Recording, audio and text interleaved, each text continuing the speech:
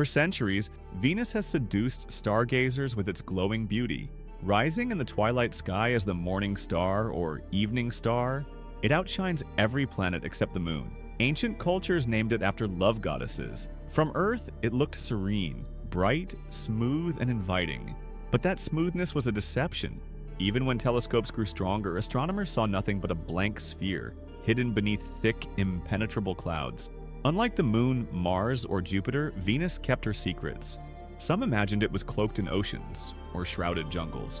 Others guessed it was a stormy, tropical world. But no one really knew. That mystery persisted well into the space age. Venus was Earth's twin in size, mass, and position. If Earth could support life, why not Venus too? It wasn't until we finally sent probes to visit and radar to peel back the clouds that we discovered the shocking truth. Venus wasn't Earth's sister. It was something far more alien and far more terrifying. This is what Venus really looks like. If you pointed a telescope at Venus right now, you'd see almost nothing, just a pale, creamy white disk hanging in space. That's because Venus is wrapped in one of the thickest atmospheres in the solar system. So thick, in fact, that visible light can't pass through it. The clouds are made mostly of carbon dioxide and sulfuric acid, forming a permanent, planet-wide blanket that reflects more than 70% of the sunlight that hits it. That's why Venus shines so brightly in our sky. Yet we can't see anything beneath that dazzling veil. Unlike Mars or the Moon, where we can spot surface features with telescopes or cameras, Venus remains stubbornly hidden. No mountain ranges, no craters, no valleys, just cloud. Even from space, orbiting satellites with regular cameras are blind to the surface. To reveal what's really there, scientists had to get creative and use a kind of vision beyond human sight. That's where radar and ultraviolet imaging come in. These tools don't rely on visible light. They bounce signals off the planet and build maps based on what comes back. Thanks to that, Venus began to reveal itself, not as a sister to Earth, but as a world scarred by fire. Before we dive into the next part, quick question. Want to help us reach our first 1,000 subscribers? Just hit that subscribe button. It really helps. To truly see Venus, we had to look with something other than eyes. In the 1970s and 80s, NASA's Pioneer Venus mission and the Soviet Vener orbiters began scanning the planet with radar, a method that sends radio waves through the thick clouds and listens for echoes from the surface. But it wasn't until 1989, with the launch of Magellan, that we finally got a high-resolution view of Venus's face. Magellan orbited Venus for 4 years, mapping over 98% of its surface using radar imaging. What it revealed was a planet shaped not by water or wind, but by intense volcanic and tectonic forces. The entire surface appeared young, only a few hundred million years old, suggesting Venus had been completely resurfaced by volcanic activity.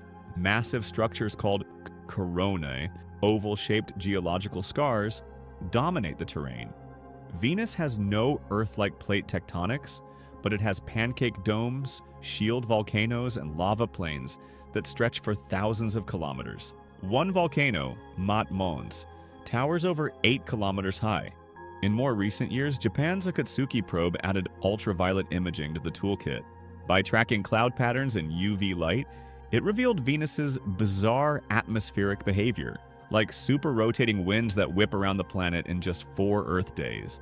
These new eyes gave us a map of Venus, but not a complete picture. To know what it's like on the ground, we had to go even further. Enter the only space missions to ever send back actual photographs from Venus's surface.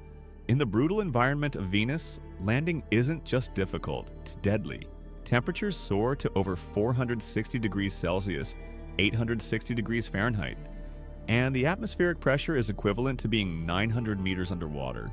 Most spacecraft would be crushed or melted within minutes. But in the 1970s and early 80s, the Soviet Union pulled off the impossible. Their Venera program sent a series of probes to Venus, and 4 of them, Venera 9, 10, 13, and 14, managed to survive long enough to send back images from the surface. These are the only actual photographs humans have ever received from Venus's ground. Venera 13, in particular, gave us the clearest glimpse. After a fiery descent, it landed in 1982 and operated for about 127 minutes. The photos it sent showed a cracked, desolate landscape littered with flat rocks and fine dust. The surface looked orange due to the filtering effect of Venus's thick atmosphere. No plants, no water, no movement, just silence and stone, beneath a sky the color of rust. The lander also carried microphones, While most of the data was static, it did capture eerie, low-frequency rumblings. Perhaps the wind, perhaps distant thunder. It was the first time we heard another planet's surface. What the Venera lander showed us was more than just rocks. They showed us reality. Venus wasn't an ocean world or a steamy jungle. It was an oven with a rocky floor, a graveyard for spacecraft. And yet, it was beautiful in its own alien way. Thanks to these brave little machines, we saw what no telescope or radar could fully reveal: the scorched, silent plains of a planet once thought to be Earth's twin. Venus isn't just hot, it's volcanic to its very core. When scientists analyzed the radar maps from Magellan, they realized something shocking. Almost the entire surface of Venus appears shaped by volcanic activity. Over 80% of the terrain is covered by smooth, solidified lava. But it's not just flat plains, we're talking about thousands of volcanoes.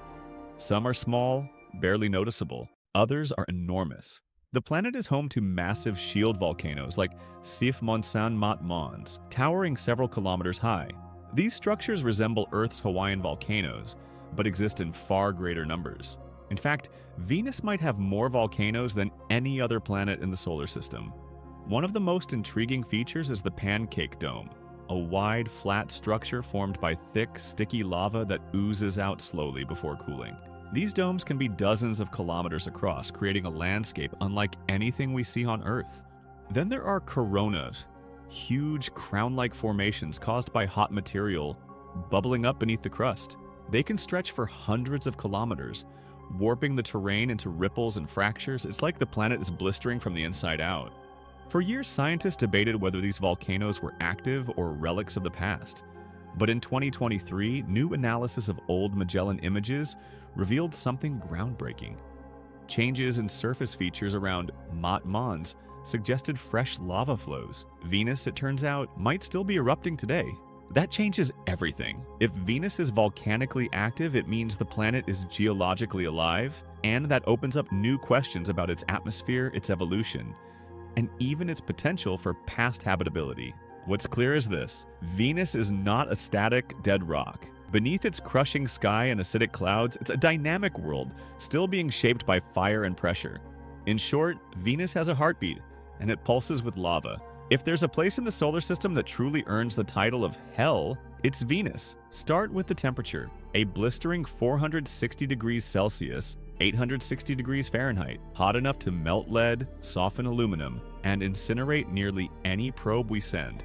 This isn't because Venus is closer to the Sun. It's because of a runaway greenhouse effect. The planet's thick atmosphere, made up of over 96% carbon dioxide, traps heat with brutal efficiency. Sunlight gets in, but the heat can't escape.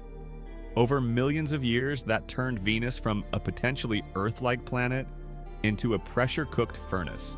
And speaking of pressure, Venus's surface experiences around 90 times the atmospheric pressure of Earth. It's like being nearly 1 kilometer, 0.6 miles, underwater. This immense pressure crushes spacecraft unless they're built like mini submarines. As if that weren't enough, the clouds overhead are made of sulfuric acid.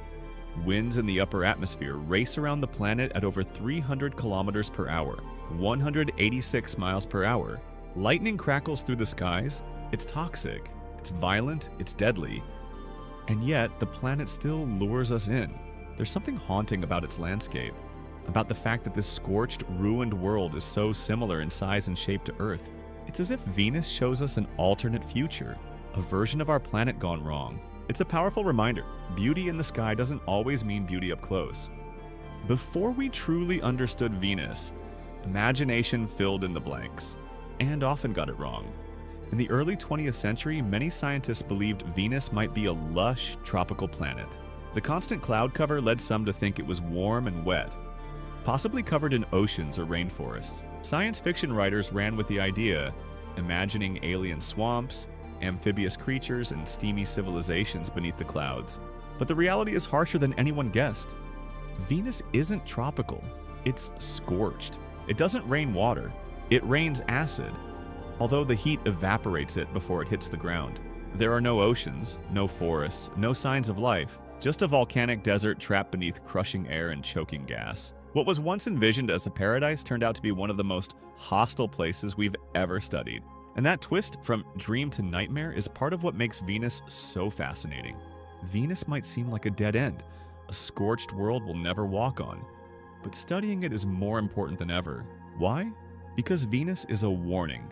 It's the best natural example we have of what happens when a planet's atmosphere spirals out of control.